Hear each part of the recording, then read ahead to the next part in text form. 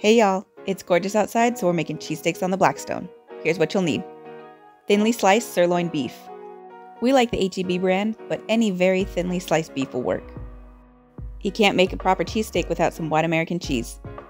If you want to use Cheese Whiz, you have to get Kraft. Don't waste your taste buds on any other brand.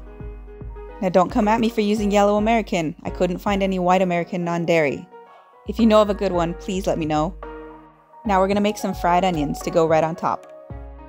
The Blackstone is nice and hot, so we're going to throw our chunky onions with a little bit of vegetable oil and get those babies cooked up real nice. After a few minutes, squirt a little water on top and cover it with a lid. That way they'll be nice and soft when your steaks are done. Now it's time for the star of the show. Be sure to throw down some oil before so that your steaks don't stick. Cheesesteaks was one of our favorite things to eat when we used to live in Philly. If y'all are ever out there, you gotta hit up Jim's on South Street. They do not disappoint. Let these steaks sit for a minute to sear before you flip them.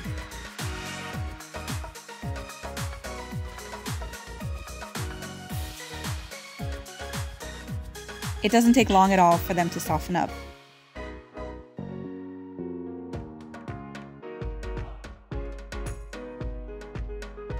This is exactly what you want them to look like. Give them another nice little flip and make sure that they're all cooked evenly.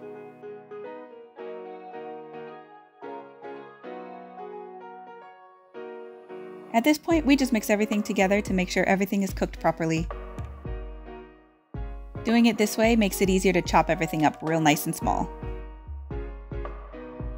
Now that everything's cooked, we'll go ahead and add a little salt to taste and get ready for our cheese and bolillo rolls, or Italian rolls, or hoagie rolls. It's all pretty much the same thing. If you have them around, Amoroso rolls are definitely the authentic roll to use.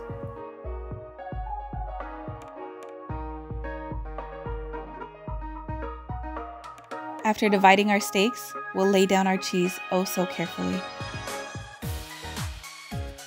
The best cheeses to use back when I was able to eat dairy: Kraft Cheese Whiz, #1. White American, very close #2. Provolone, never tried it, but it was popular. Let your cheese melt for a minute and then you'll take your hoagie roll, open it up, and lay it flat on top. This gives the roll some time to soften up before you scoop everything up.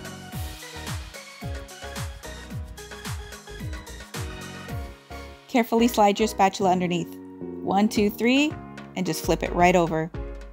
Just be really careful not to burn your hand during this part. Just a little bit of practice and you'll be making cheesesteaks like a pro.